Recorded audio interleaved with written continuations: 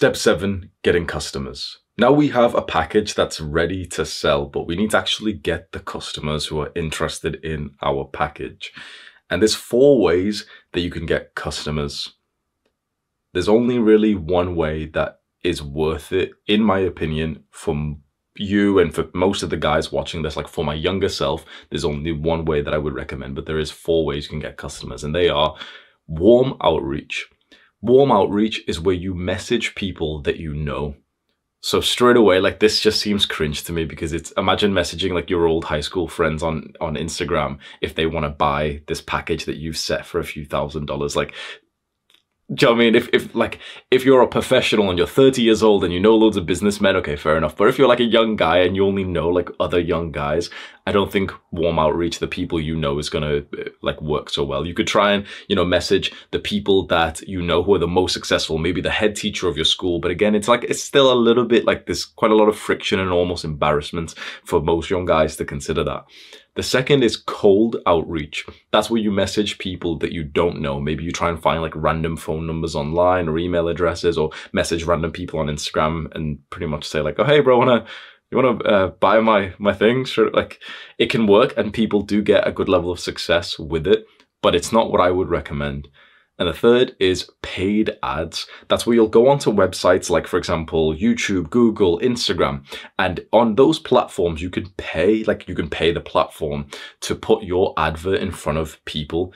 This means that you're going to be paying $25, $50, $100 per day to get your like advert seen in front of other people, and you'll need to learn the skill of like how to actually get the ROI, which is quite difficult, and it's going to require quite a lot of upfront money. If you could spend $50 or $100 every single day, then this could be something you'd consider, but most young guys can't do that. And so in my opinion, we are left with actually the best way to get customers, which is to post free content and to build up an audience. That's exactly what I've done here, which is the business model. So I actually feel very strong in teaching you this, because you can see this like on my channel. I've built up an audience of 2 million guys, and then it's just those same guys that I mentioned my product to.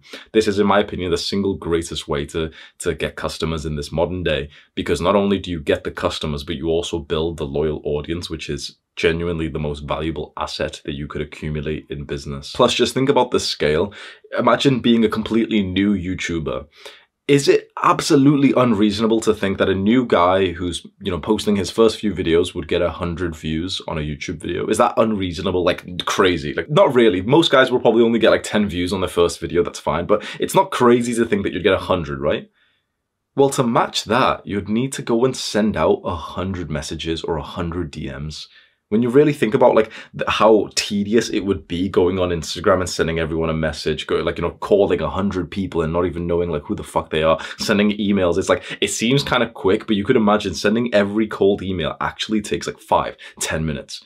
Whereas you could record a video where you just talk about, you know, some topic like, oh, hey guys, I just discovered this new weight loss trick, which is really, really good. You know, this is all you do. You take a picture of your meal, and it actually, literally, that's all you have to do is just take a picture of everything you eat, and automatically you'll end up losing more weight than usual, just because you're way more held accountable to it. And if you even send that picture to someone else, then, you know, you'll lose even more weight because of the accountability and everything. And by the way, I've got a fitness course. Just go click on the top link in the description. But it's not unreasonable to think that you'd get 100 views in a social media post, maybe 1,000.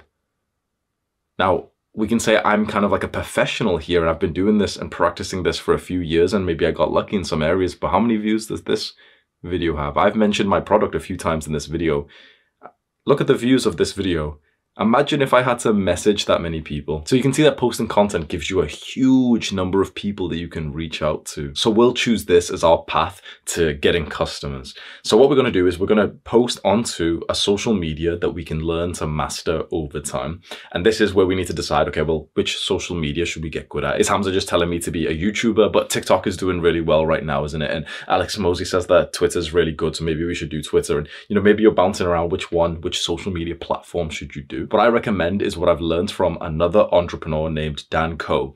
And he said, first figure out if you want to speak or write. So I'd ask you this, do you want to be a speaker like I'm speaking right now, perhaps being on camera? Or maybe would you enjoy typing words on a keyboard instead? Which one would you enjoy more? Which one would you actually like want to do more? As hard as it is to like, you know, set up recording and speak for an hour or 2 hours or 3 hours straight, I actually have more fun doing this than I would just typing and bashing my, the keyboard in. So this is what I've chosen. So speak or write. Which one would you rather do? Once you have your idea, then we choose the social media platform based on which skill that we want to level up. For speaking, there's podcasts, YouTube, maybe TikTok if you want to make like educational content on there. And if you want to write, then Twitter's probably the best place. In general, if you're trying to figure out which social media you should post on, the easiest answer is like, just post on the one that you consume on. Chances are YouTube is probably like your most popular social media that you're watching on right now. It's the one that you spend your most time on. Just post on that. You understand it. You know how it works. You see which videos do quite well. You see like the creators who have got a certain style, and you see the trends and the hot topics. So just go with the one that you actually spend your time consuming. A quick powerful tip. Once you have chosen whether you're going to speak or write, the single highest ROI activity that you could do in your entire business, like the single most powerful activity you could do in work, is to level up either the skill of speaking or writing. Because with everything that we've covered with making money, we've talked about, the package and the problems and solutions, everything like that.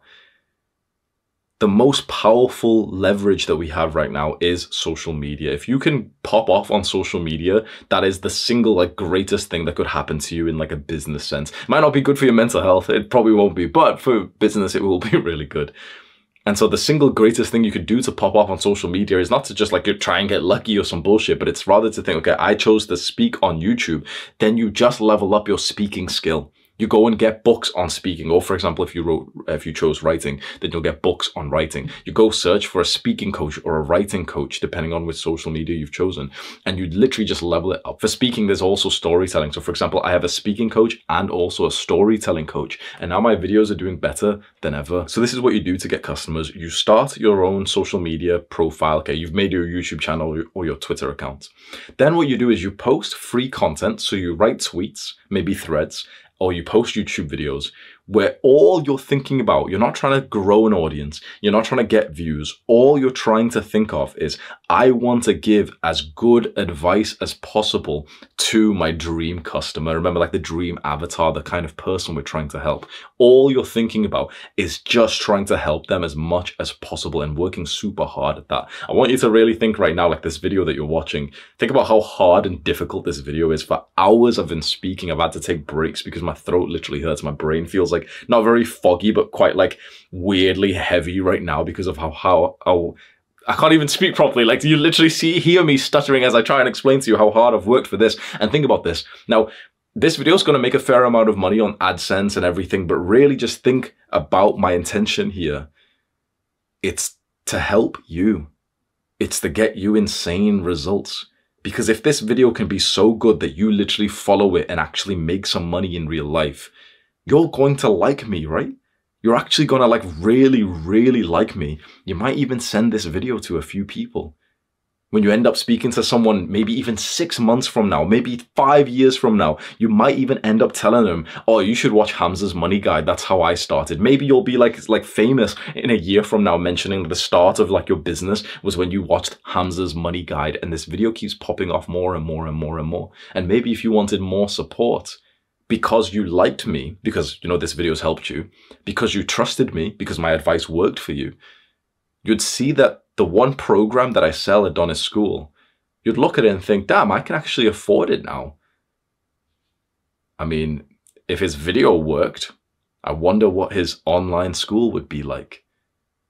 And then you might consider buying it. That's the exact process that we want you to follow. You make super helpful content, like the greatest kind of content, the most helpful content that you could think of, for your dream customers' problems. So for example, if we're in the fitness niche, we're thinking, okay, these fatties are struggling with losing weight. And why? Because they've got all those, remember that massive problem list? They've got all those problems like, oh, but I don't even know how to sign up to the gym. Then we just make a piece of content titled How to Sign Up to the Gym Complete Beginner's Guide. And there's someone who's going to see that as a title and be like, wait, that's fucking perfect. That's exactly what they're fat as fuck. That's exactly what I needed. If this guy's got a workout routine, I might end up buying it. You want to know why most people struggle at this point and they never get any growth on social media? because they're obsessed with the growth. Is the guy who's obsessed with the girl, who's needy for the girl, is he gonna get her? Probably not, right? You understand this as young men. We've really been hearing this message recently, like being needy for girls is a bad thing, right? But most little YouTubers that I speak to, they are needy for subs and views. They're like little whores for like views. They'll do anything for a new view or a like. The issue is that people can see that, like the viewer can see that. They can see that this guy's too needy and it's just kind of repulsive that he's making like whatever video he can possibly try and get some views on. It's not nice for the viewer to see that. What you want to do is give the best, most effective advice that you can to that population that you're trying to help. The dream customer, the avatar that you've been thinking of. And you can just go down your problems list and literally just make a bunch of content just aimed at them. When these potential customers of yours stumble upon your content and it actually helps them get results, not like some random bullshit little shallow video like most like creators, you know, new people will be making. Think about how different this video is that you're watching compared to like the videos I used to make and I could be making right now. The top 7 ways to make money online. Videos that are helping no one. But if you literally, imagine if you literally make a few $100s by following this guide that I've put together over like hours of brain numbing, studying and journaling and thinking and everything, right? When you make the few $100s and you see that I've got a program that I sell and my advice on a YouTube video has worked, you might be interested in actually buying from me. This is how you make money from social media. You first literally get people results just through your content, which means that your content, like the advice you give, needs to be powerful. It needs to be actually right. It means that you hold nothing back. You give all your gifts, all your understanding, the best like teaching that you can do. And then when they realize that your stuff works and that you've got some kind of paid product, people are very interested in that because it kind of like, people aren't stupid. Like if your advice works for them and they've seen that it works, they automatically assume like, okay, well, I can follow this guy and I can afford that thing now. I'll probably buy it. There's a very powerful mindset here that I got from Alex Hormozi. Give away the secrets, sell the implementation. Think about this video here. I genuinely could have sold as $1,000 course. Really could have, like, let's just give me like a little bit of credit there. I genuinely could have made this into $1,000 course. And if I just sold it passively, it would have added about 10, 20, 30,000 a month to my monthly income, which would have been nice, right? But 20 people a month would have bought it. 30 people a month would have been helped by it. Again, look at the views. So I'm sacrificing like, let's say 20 or $30,000 a month by just making this video and putting it out there instead of just making it $1,000 and people, like, you know, 10, 20, 30 people would actually buy it per month, right? I'm sacrificing like $30,000 up front, but hundreds of thousands of people are going to be helped by this, but probably millions. Let's say after a few years, this is going to have a few million views. I'm quite sure of it. Of those few million people, let's say just 100,000 actually get some kind of like positive result in real life. And of those 100,000, let's say 1,000, their lives changed forever because of this guide, which isn't like totally crazy, right? If this got 1 million views, we could imagine that for 1,000 people of that million, their lives changed significantly, like forever because of this guide, because of what they've learned and you know, kind of like set the motion to change their life with making money and financial freedom and everything, right? When those people make $500 and they see my program's $500, they'd buy it.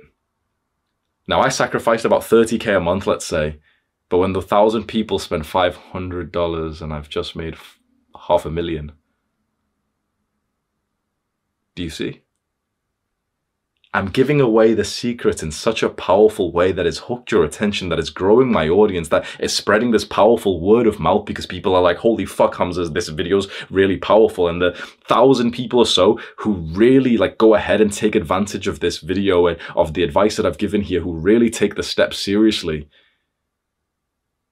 well, they'll go ahead and buy my program, which means that although I could have made 30,000 a month by selling this, I'm going to actually make about $500,000 from this video alone.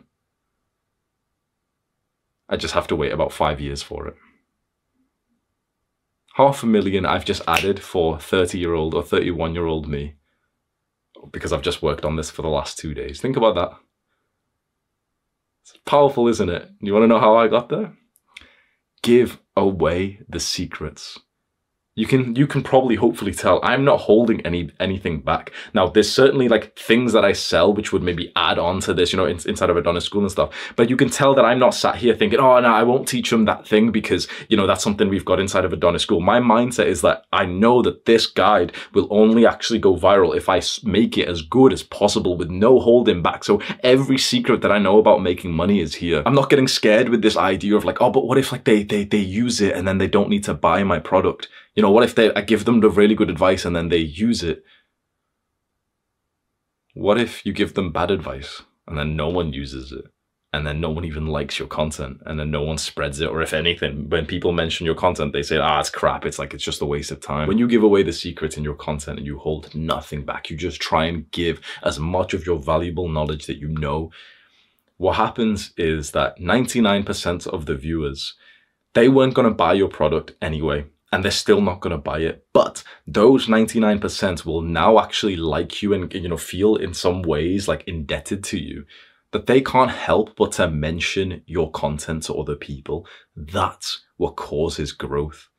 That's what causes growth. Let me just give a quick tip to all of the YouTubers out there. Just shut the fuck up about the algorithm.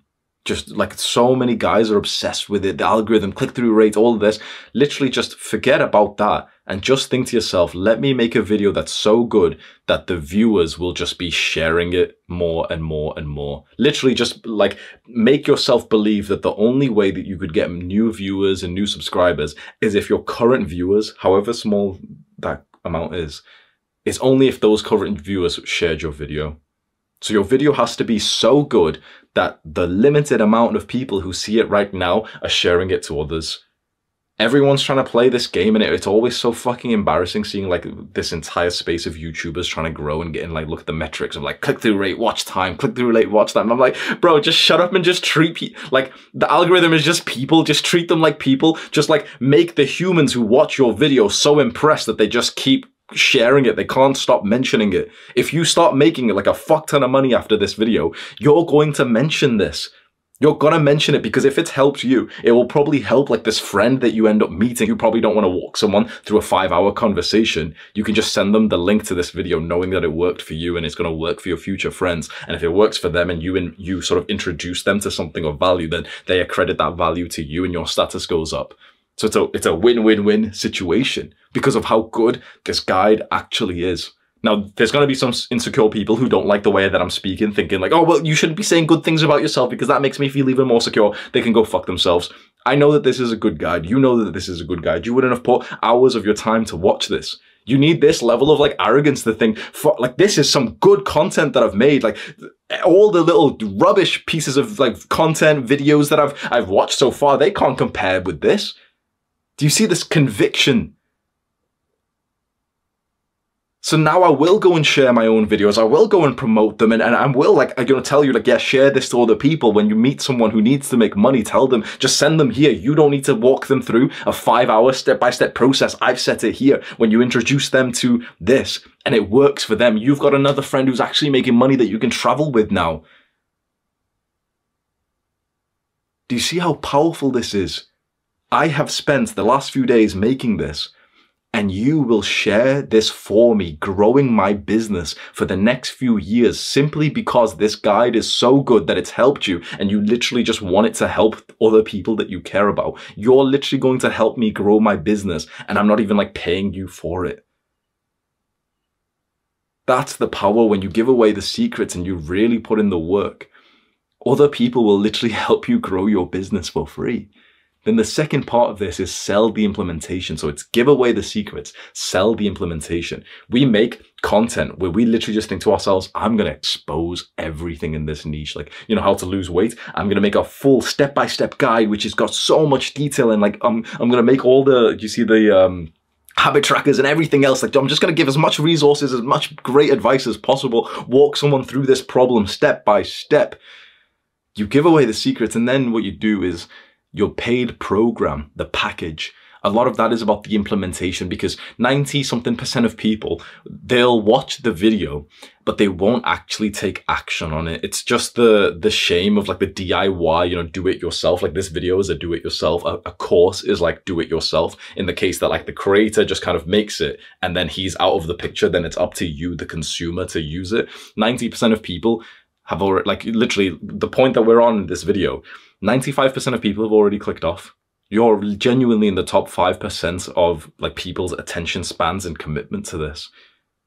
That means that barely 5% of people actually genuinely like use the content and see results. It's just the way that it is. Now, the idea is that for the guys who use it and who start, you know, seeing some kind of results and start trusting the creator, a lot of them will want extra help with it. A lot of them will want guidance on how to implement what they've just learned. You want to give all the education away for free, but you want to be available there with your package if anyone wants like your intensive extra help. And that's exactly what my program is. This is exactly what I'm suggesting to you. I'm telling you literally, just like, you can see it's working for me. Copy it. Make super, super helpful videos that really just help a bunch of people that, you know, it's like just free education that we're putting out there. And for the small percentage of people who appreciate that education, but also want your extra help and they've got a bit of money to spend, well, they'll buy your product. We just do this long term. So we start posting onto social media and we try and make it as valuable as possible. Then we get into like a nice cadence, like a system, a schedule, an upload schedule. So on Twitter, you could discipline yourself to write 3 tweets a day, maybe 5 tweets a day. On YouTube, you could discipline yourself to post once a week, maybe twice a week, 3 times. It depends on like how long your video is. You can see with these videos, since they're so long, I go once a week. But if my videos were only 10 minutes to 20 minutes, I would be posting every single day at the same time. Once you've got that consistent schedule, what we want to do is start to capture the sale. So we're understanding that the people who watch our content who are really helped would want to potentially buy from us. How do we actually get the sale? But it's simply with just like putting the links in the description, as you've seen here. We're going to be creating the sales page in just a second. Like, you know, the link there, you can see like my top link in the description is ADONIS School. And what we just need to do is a very specific term called CTA, call to action. What this means is inside of our content, every now and then, we will tell the viewer exactly what to do. So for the last few minutes, I've mentioned ADONIS School to you, but not actually to try and sell it to you. I didn't tell you, yeah, go and check out the link in the description, like go and buy the product. But rather, I was just using it as an example because it's relevant for this. But a CTA would be for me saying, okay, you want to be an entrepreneur. If you want my help with that, go and click the top link in the description right now. That's a CTA. When you say it like that, the amount of people who will click on the link skyrockets. So you must tell like the viewer, the consumer, exactly what to do. So interspersed in your content, let's say in these long videos, maybe I'll say it twice. In like a shorter video, like 10 minutes or 20 minutes long, I'll just say it once for literally about just 10 seconds. And if you want to learn more about this, go click on the top link in the description. That's ADONIS School. It's my paid program. Boom. That's it. For Twitter, for example, you'd write a few tweets like normal, you're writing quotes, whatever. And then maybe you'll write like one tweet, which is about your paid product. You post it and then you go back to writing your normal tweets straight after that. You've got to make sure you don't oversell. You've got to identify that pretty much every time you try and sell to your audience, it kind of like lowers how good or positive they view you right now. So I could give you like this amazing, like this guide here. And if I didn't mention ADONIS School even once in this video, you'd like me even more. The issue is like we want to make our money. We want to sell the product. So it's like you want to use some call to actions, mention your product, but you don't want it to be like too much or too long. You don't want to have like, you see those sort of the old school like shitty YouTubers who do like the sponsorships and it's a 2-minute thing of them talking about the little fucking Dollar Shave Club or I don't know, the website or Skillshare or whatever the fuck they've been like sponsored by, and they just waste like 5 minutes of your time per video.